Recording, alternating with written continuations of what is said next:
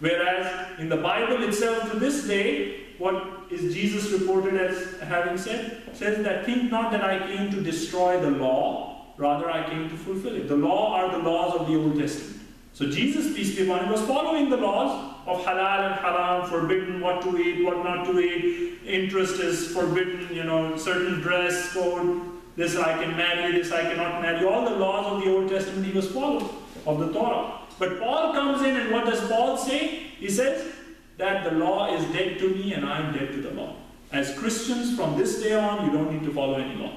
You can eat whatever you want, you can do whatever you want. All you need to do is believe that Jesus died for your sins. So this is where Paul starts a new angle in Christianity. And that is why the famous book which was written in the 70s by Michael H. Hart, in which he puts the 100 best people ever in history, or the most influential people in history, he put Prophet Muhammad, peace be upon him, number 1, but he does not put Jesus number 2 or number 3. He puts Paul number 2. And Jesus is later down in the list, because according to him, the current Christianity is based on what Paul taught, not what Jesus, peace be upon him, taught. So the point is that one needs to be very careful with your dreams, with your visions. Whenever you see something, you think it is from Allah, it is from God, always double check it with the revelation. Because the revelation we know for sure is from God, right? The Quran is from Allah, Prophet Muhammad's teachings are from Allah. So if you see a vision which contradicts the Quran and the Sunnah, then you should know for sure it is not from Allah, it is from Shaitan. But if that vision is in line with the Quran and Sunnah, then yes, maybe it might be a good news for you, a bashara for you. So a lot of people have been misguided by these visions. Any questions on that? Yes, to be sure.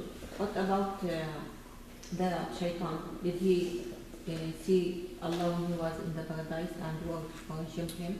Once again, we have no evidence that any of the creation of Allah has seen him. Even Jibreel alayhi salam? We don't have. Actually, Jibreel alayhi salam, he stops. Remember when he's taking the Prophet to the night journey, after a certain point, he says, I cannot go any further. If I go any further, I will burn. Okay, so even Jibreel alayhi salam has a limitation. So we do not have any evidence that Allah subhanahu wa ta'ala has been seen by anyone. Actually, the verse of the Quran says, La tudrikuhu al-absar wa huwa yudrikul absar. That no vision can encompass him, but he captures all visions. But on the day of judgment, for the believers, Allah subhanahu wa ta'ala will expose himself. And this is also from the Quran, we know. What is the verses in Lumatul Etiqaad where it says that the believers will, ila rabbiha nadhira. They will be seeing Allah subhanahu wa ta'ala, the people in Jannah. Okay? So what will happen is that once everyone has settled down in their houses, once everyone is enjoying their life in paradise, you have made it to paradise, you have been given your house, your family, the wealth, the property, everything you have. By the way, how much property do you have in paradise? Anyone knows? The least person, the one who is the lowest person in paradise, how much property does he have? Many houses. Too much. Many houses. Many houses, yeah. Many houses, okay. 10 times the earth. Each? The lowest person. The lowest person in paradise owns 10 times the earth. I mean, if you look at human history, how much maximum somebody has ruled? Maybe a continent, you can say. Maybe this great leader, he ruled, he was the king of this entire continent. Countries, small areas, and they fight over it, and we lust over it, and we want this influence. And look at what's happening in Syria. And what are the people fighting over? How much power will they have if they gain Syria or Egypt or whatever? These are countries, right? Small countries. What? So what if they don't have it? So what? But they are fighting for it. They're fighting tooth and nail in order to keep their power and influence for small areas of land. But in paradise, the lowest person will have 10 times the earth. Imagine what the higher levels will have. Imagine what the highest level will have. SubhanAllah, the Prophet Muhammad, peace be upon him. That's the question answer, but because I want to be sure. Yes. What about talking? We know that he talked with Musa alayhi salam. Yes. And there is the dialogue between him and Adam. And yes. Talking is being experienced by many. With his voice? Yes, with his voice. Because he talked to Musa alayhi salam from the bush. He talked to Prophet Muhammad sallallahu alayhi wasallam when he went for the night journey. Actually, the last 2 ayat of Surah Al-Baqarah were revealed to him, by Allah subhanahu wa ta'ala directly without, and this is in the Quran also, there is an ayah where Allah says, Allah reveals in different ways, either through an angel or through directly speaking to the person, so Allah mentions a few categories how He reveals knowledge to the Anbiya. One of them is directly without a barrier, speaking without a barrier to something directly. So hearing Allah has been experienced by creation, some of the creation, but seeing Him is something which is what we're talking about here. So nobody has seen Allah. So what will happen after everyone settles down in paradise? Then Allah subhanahu wa ta'ala will ask the people, are you happy guys? You need anything more? People say, no. You have given us more than we deserve. Then Allah subhanahu wa ta'ala, He will take off the hijab. Allah subhanahu wa ta'ala will take off the barrier, the cover, the light which is covering Him. And then people will gaze at Allah subhanahu wa ta'ala. And the Prophet, peace be upon him, said that will be the most pleasing thing for the people in paradise. I mean, imagine we talk about the castles in paradise, the rivers of paradise, the women and the men of paradise, the children of paradise, the servants of paradise, all these great things which we get attracted to as human beings. But the greatest pleasure is not all of this. The greatest pleasure will be looking at Allah, seeing Allah subhanahu wa ta'ala. And who knows, maybe millions of years will pass by and we're watching Allah and feeling this pleasure. Because time is not an issue in paradise. And you don't get tired in paradise. So subhanAllah. And the Prophet, peace be upon him, said this will be the salah for the people of Jannah. The prayers, the five daily prayers will not be there in paradise. But how will people pray? When they look at Allah. This will be the direct prayer. I mean, in this world we try to imagine that Allah is right there and we're watching. Right? That's what the prayer is all about. 5 times a day you're imagining Allah is right in front of me and watching. Or at least you try. But in paradise you don't need that anymore because Allah will be right in front of you. But even then the scholars of Islam, they say Allah will not completely expose Himself. Part of Himself will be exposed to the people of paradise because of the verse La tudrikul absar wa huwa yudrikul absar. No eye, no vision can completely see Allah. Can encompass Allah. But even watching part of Allah or witnessing part of Allah will be of great pleasure to the people of Jannah. May Allah make us amongst them. Any questions? Other questions or comments? So once again, we started off with the point that nobody can imagine Allah correctly. Even if you try, you will fail in that. So though it does not actually exist, this animal, the unicorn, does not exist, it is composed of body parts from existing animals. And that's why, you cannot imagine something which you have not witnessed. Furthermore, how can the finite human mind grasp the infinite? And that's another question. Allah subhanahu wa ta'ala is not enclosed in a space or a size. We are. How can we imagine the one who has no limit? Who, you cannot imagine within a space or within a land or a distance or a time. You cannot imagine Allah subhanahu wa ta'ala within those dimensions. Then Ibn Qudaamah, he mentions the verse of the Quran in Surah Ash-Shura, in which Allah subhanahu wa ta'ala says in translation of the meaning, nothing is similar to Him and He is the all-hearing, the all-seeing. Laysa kamithlihi shay. There is nothing like Allah. If you try to imagine Allah subhanahu wa ta'ala, you will not be able to, because Allah is not like anything you can imagine. Allah is different from your imagination. In order for Tawheed or monotheism to be perfect, Allah must be absolutely unique. That is, nothing should be equal or similar to Allah. So if you have in your mind, when you think about Allah, if you think about some creation, then that means you have not got the correct understanding of Allah. Because sometimes when you say certain words, certain images come to your mind. Okay? If I say a mountain, you have an image, some kind of an image of a mountain. But if I say Allah, no image should come to your mind. Because Allah is without anything which you have experienced. If some images are coming to your mind, then that means you need to purify your belief. Having a begotten son, as the Christians claim, would make him similar to his creatures. And that's one of the problems which Islam has with the Christian idea of a begotten son. Because sons and daughters and family members are part of the creation's attributes, not God's attribute. Allah Himself does not need a son, or He does not need a family member. Allah does not even have a gender.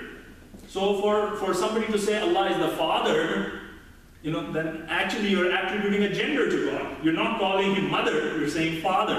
Who gave you that idea that Allah is a father? or a mother, or has a gender. No, Allah does not have any gender, so to attribute these kind of things to Allah would be a form of shirk with Allah. Although Christians do not claim that God has a wife, Catholics among them refer to Jesus' mother as the mother of God. So once again, when you say the mother of God, what are you saying? You're saying that the mother of God means the mother of the third part of God, which is Jesus, and the wife of the first part of God, which is the Father. It's very confusing actually. When you say the mother of God, when you say Mary is the mother of God, then you're actually saying that God, according to them, who has three different personalities, the Father, the Son, and the Holy Spirit, then Mary is the mother of the Son and the wife of the Father, but at the same time the Father and the Son are one. So it gets very confusing how to explain these concepts when you attribute family members to God. Other religions attribute to God a complete family like wife, brothers, sisters, children. All of these are part of the creation, not Allah. Any questions? Okay, the next thing Ibn Qudaamah says, the most beautiful names and transcendent attributes belong to Him. Once again, he's still praising Allah, trying to explain to us who Allah is. Ibn Qudaamah refers here to Allah's description of Himself in the Quran as having the most beautiful names. وَلَهُ الْأَسْمَاءُ الْحُسْنَى. Allah subhanahu wa ta'ala says, Allah, there is no God but He, to Him belong the most beautiful names. Allah Himself has said that, and we talked about this when we were talking about the rules which we started with, that Allah subhanahu wa ta'ala, whenever we attribute a name or an attribute to Allah subhanahu wa ta'ala, those names are the most beautiful names, okay? Meaning their meaning is the most beautiful, and the attributes are the most perfect. They have no weakness in them, they have no evil in them, they're all good. Maybe we cannot understand some parts of them, but they are still good and perfect in every sense of the word. It is another aspect of the perfection of Tawheed with regards to Allah that the most beautiful names and transcendent attributes belong to Him alone. He cannot be described by names and attributes which are inferior to those of His creation. Meaning, to say that Allah sleeps, for example. This is an inferior attribute. Sleeping or resting, taking a break, is a weakness. A worker who can work 10 hours continuously is a better worker than the one who has to take naps every 2 to 3 hours. He has to take rest every 2 to 3 hours. This is weakness. The more rests you take, the more weak you are, that shows. So Allah subhanahu wa ta'ala does not need a rest. He does not need sleep. Any attribute which will make Him like the creation is not to be allowed for Allah. Then he says, the most merciful has settled above the throne. This is part of the verse in Surah Taha. The most merciful has settled above the throne. And we talked about the throne also when we were talking about the rules, that in Islam we believe, the Ahlul Sunnah wal Jama'ah belief is that Allah subhanahu wa ta'ala, if you ask where is Allah, then we say what Allah said about Himself, that Allah is established Himself over the throne. That's what the Quran says. Whatever is in the heavens, on earth, whatever is between them and under the earth belongs to Him. If you speak openly or not, He knows what is secret and what is more hidden. By the way, what does more hidden mean here? Allah knows what is more hidden. What could that mean? Something that you think but you don't do actually. Okay, so part of our thoughts. Yes, part of our. Right? There's so many things you think of in the day, right? But you don't do all of those things. Yes. Okay? As a human being, I can see and figure out what you're doing through your action, or what you were intending through your action. But I can never know what you're thinking about. Right? That's where I cannot know about. But Allah subhanahu wa ta'ala knows about. Maybe also the unconscious part of us. Yes. Know is very good. outside, but Allah Very good. Very good. Excellent. There are things even we don't know about ourselves. Your things which are in your subconscious. For example, your dreams. Most of our dreams come from that subconscious part of our mind. Or our, what you call, reflex actions happen from that part. Even you're not trying to do it, you will automatically do it because it's part of the subconscious mind. So Allah knows even that part. What about the future thoughts, which we have not thought about yet? Do you know what you will be thinking about tomorrow? At this time? Right? You don't know, right? You think as you go. But Allah subhanahu wa ta'ala already knows what you will be even thinking about tomorrow or in the future. So these are areas where Allah subhanahu wa ta'ala even knows what is even more hidden. The author uses these verses from Surah Taha as an example in order to reiterate his statement concerning Allah's names and attributes being the most beautiful and transcendent. The name Ar-Rahman, we have discussed this before, is most beautiful, so much so that it belongs to Allah alone, even in the indefinite form, Rahman. Remember we said there are some names which if you remove the Al part, you can call those names to the other people. Okay, like Rahim is one of Allah's names. Ar-Rahim, the most merciful one, but you can say somebody else's Rahim also without adding the Al part. But the name Ar-Rahman, even in the indefinite form, you cannot say it to another person. It is so high and so beautiful and so transcendent that even in the indefinite form cannot be given to somebody. So you cannot call any person Rahman. Oh, Mr. Rahman, come here. Not say that. Okay, because it is the attribute of Allah and it's unique for Him. Furthermore, the attribute of Rahmah, which is mercy, associated with this name is transcendent. Meaning nobody can compete with Allah subhanahu wa ta'ala's mercy. The attribute of mercy is transcendent. Allah subhanahu wa ta'ala alone has it, and whatever mercy we have on earth is because of the one part which Allah has put on earth. Remember the hadith where the Prophet peace be upon him said Allah has 100 parts of mercy, only one of them He's put on the earth.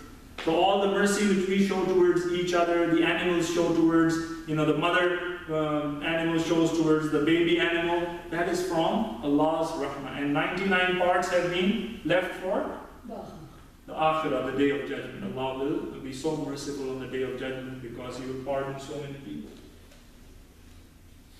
Allah is further described as being above and beyond all of His creation. Since the throne is the highest created entity, Allah's being above it is the affirmation of His being above all of His creation. So once again, the question, is Allah around us? Is Allah below us? Is Allah in us? When you talk about these questions, what is the answer from the Quran and the Sunnah? Allah is above us. Allah is above us. And above does not mean, above in this direction, because direction does not apply to Allah subhanahu. Above means above and beyond. Meaning He's outside the realm of the world and everything is under His throne. Everything is under the throne of Allah subhanahu wa ta'ala. And the throne, according to some scholars, was the first thing Allah created. First thing Allah created was His own throne. Do you know how heavy the throne of Allah is? How heavy the throne of Allah is? Do we know the weight of Allah's throne? Huh? No.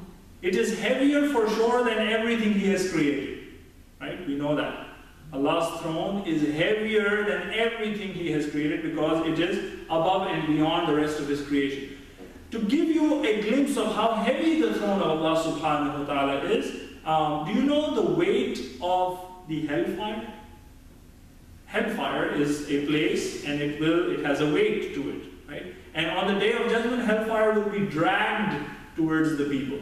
And how many angels will be carrying the hellfire, do you know? 19.